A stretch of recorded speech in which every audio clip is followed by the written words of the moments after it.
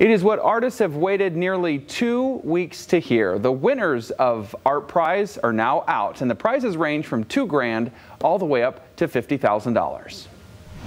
A big night in Grand Rapids as ArtPrize gets ready to wrap up. The official closing celebration held Friday night at the Atrium at Uccello's. The viewing party gave people the chance to meet and greet the winners, and here they are. Brian Whitfield's Planted by the Sacred Streams of Grace, a winner in the Contemporary Black Art Award. He will get $2,000.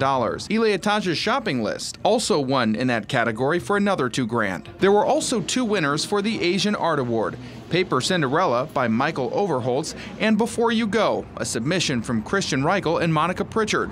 Both win $2 grand. $2,000 also goes to Guardian of Sacred Space for the Artista Latino Award. Russell Cooper also wins $2 grand in that same category for the 20th of January, lunar eclipse over Grand Rapids. For the 2D Jury Award, TJ Lick is runner-up with Ask the Animals and They Will. That earned the submission $2,500. And the winner for a $10,000 prize was Aging Out, 18 years old, highlighting challenges that kids face when they leave the foster care system. In the 3D Jury Award category, runner-up Sword in the Sphinx earned $2,500. And Holly Ross's Soaked came out on top with the $10,000 prize, a ceramic piece mimicking a wet cardboard box. For the Installation Juried Award, again, Eliataj's Shopping List was the runner-up, bringing in $2,500. $10 grand was given to Project Unity, 10 miles of track in one day, a video projection of Chinese immigrants memorializing those silent workers who laid railroad tracks in Utah. For the time-based jury award, In My Dreams We Levitate was the runner-up, earning $2,500. Stephen Smith's Art Pod won the category, bringing in $10 grand. He turned an old shipping container into a micro-gallery with multiple installations. Jimmy Cobb's Lakeshore Drive was the big design and drive winner. His aquatic landscape painted on this car got him 2 years of a Honda lease. And the big $50,000 grand prize this year goes to Christian Reichel and Monica Pritchard for their submission Before You Go.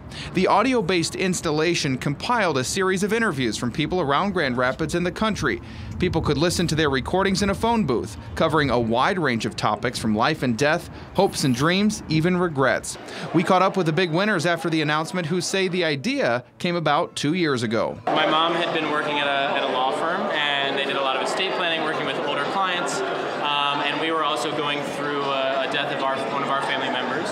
And so we wanted to figure out a way that we can encourage people to tell stories, empower people to tell stories, normal people, regular people, to tell their story and to encourage them to ask questions of the people around them, their loved ones.